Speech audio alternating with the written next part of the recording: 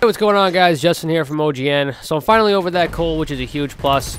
So today we're going to look at some more DLC for Killzone Shadowfall. Today we're going to look at the Insurgent DLC. You can pick this DLC up for $9.99 US, and it is also included in the Season Pass, which in the long run you save money, so that's the route that I recommend for getting the specific DLC.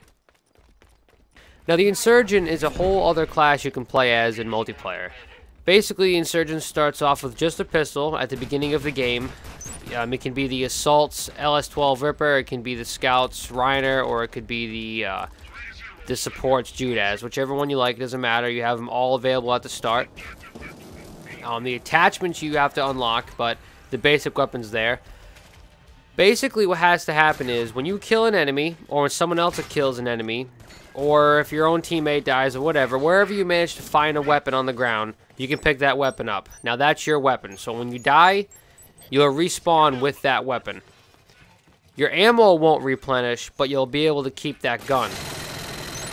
That's how you would go about getting your weapons. Now, to get your abilities, when you either kill an enemy or an enemy kills himself or whatever, if there's a dead enemy on the ground, you run up to him in time before he gets to respawn, you can have the opportunity to steal his abilities. Now, when you steal his abilities, you just hold triangle and you'll take both your abilities, or if you just want to take one of the abilities, basically all you have to do is hold left or right on the D-pad to the corresponding ability you want. So let's say you stole an Assault class's abilities and you have, let's say it's a Nano Shield and the Speed Dash.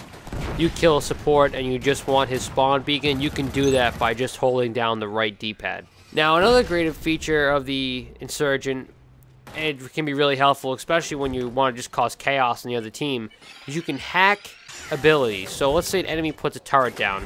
If you manage to get behind that turret, you can hack it. You just have to hold triangle and you will hack that and it will become your turret.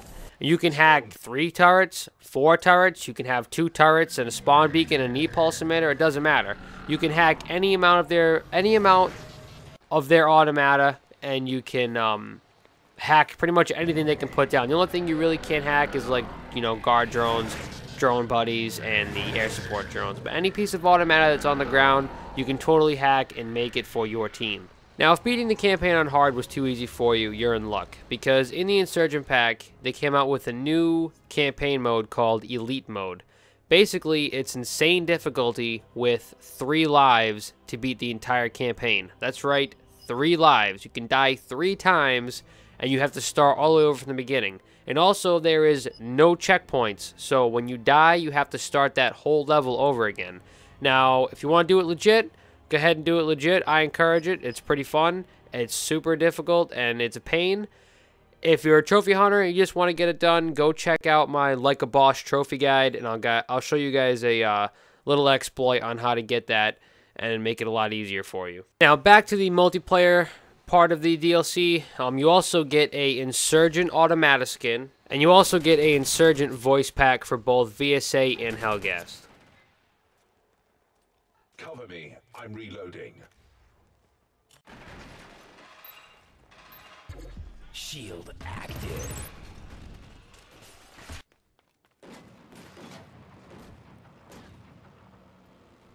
Friendly air support drone inbound.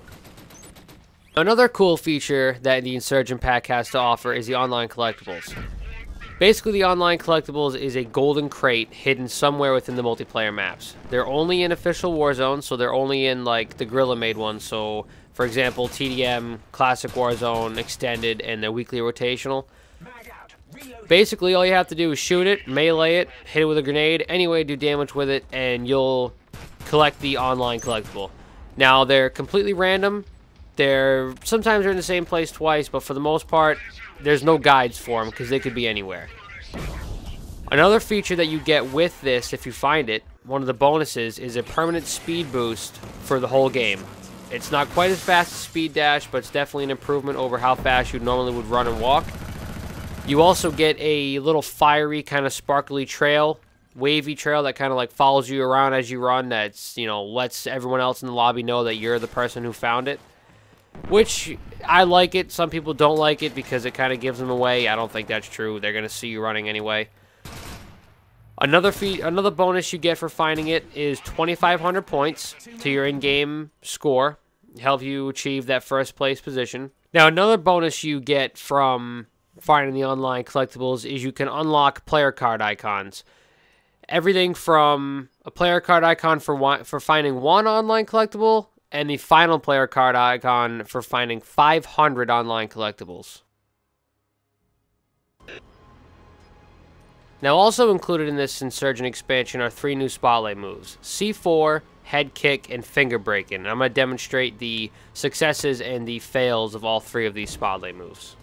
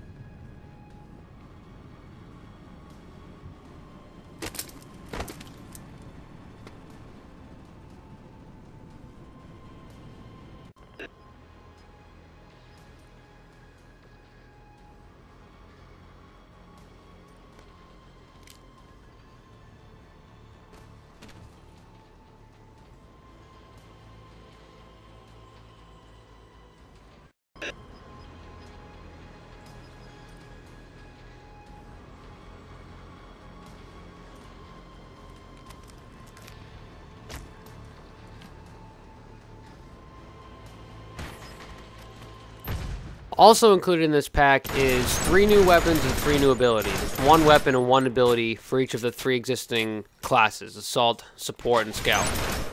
One class we're going to talk about is the Scout. Their new weapon is the STA-14 rifle. It's basically the equivalent of the Camarad. Now, the new Scout ability is the Guard Drone. Basically, it's like a buddy drone, except when you deploy it, it just stays in one position.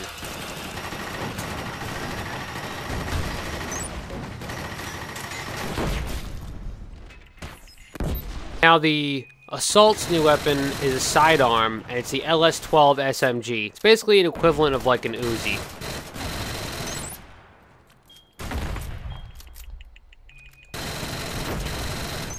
Reloading.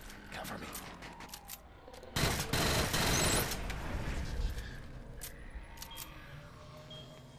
The Assault's new ability is an E-pulse emitter. Basically, it's like your stun blast, except it's an emitter. So every few seconds, it'll just pulse, and you can put it in a certain area to prevent any enemies from putting up any automata within that area.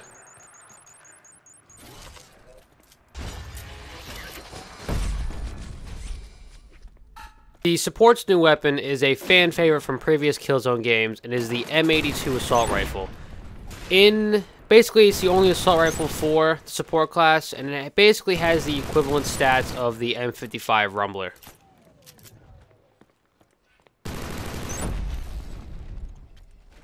The new support ability is a Tactical Echo emitter. It's the equivalent of the Tactical Echo for the Scout class.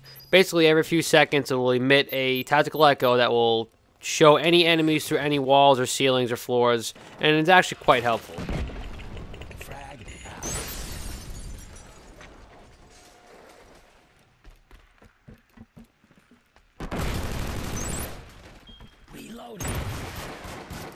Alright guys, if you're interested in the 10th anniversary expansion pack, which is more like a DLC, not an expansion pack, but it's for Killzone Shadowfall, and if you're interested, you can click on the video at the end of this video.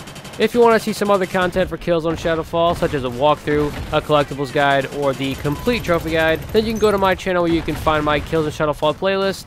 Also guys, don't forget to comment, like, and definitely hit that subscribe button to see when I upload new Killzone Shadowfall videos, as well as first impressions, playthroughs, trophy guides, reviews, and a whole lot more, and a bunch of other games. Thanks for watching, and I'll see you next time. Honor Guard and the Special Forces character skins for both VSA and Helghast.